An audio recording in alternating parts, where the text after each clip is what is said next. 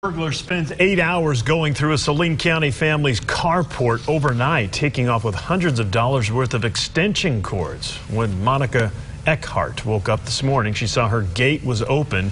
She checked her surveillance camera to find this man going through their things starting at around 10:30 Sunday night and running away at around 6 a.m.